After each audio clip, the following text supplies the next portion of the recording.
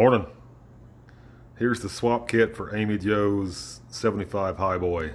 Came with a 360 and an NP 435 4-speed. She doesn't care for stick trucks, and I don't blame her, so we're swapping it to a 460 and a C6. This is the L&L swap kit from out of Texas. We just picked it up. It was about, I think, $1,500, including shipping. We still need to get the power steering bracket for it. But this is all the pieces thus far. So we got our swap oil pan. Got our pickup.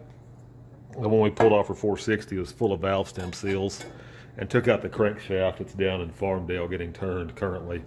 Comes with a Melling M84D oil pump. That is the standard pressure, standard volume pump. So if you want a high volume, you have to get a different one. Hardware for the oil pump and the pickup.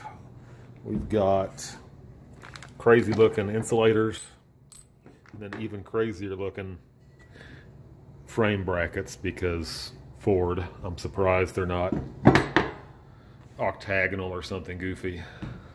Look at that dude. It's like a freaking watchtower turret or something. It comes with header gaskets. It comes with 3-inch collectors. Collector gaskets are here. Actually, that looks like 2.5. The collectors are 3-inch though. Looks like 1 3/4 primaries, and the flanges are retarded. I measured them. They're actually 1/2-inch flanges, which I've never even seen before.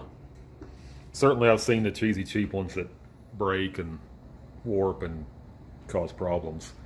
Oh, it was got the motor mount bolts. More motor mount bolts, and then the alternator bracket, spacers, all that good stuff. So that's the kit, man. That's what $1,500 gets you. But got a good 440 for it, got a good C6, and hopefully within the next couple months we'll have that thing all put together and running. You guys have a good day.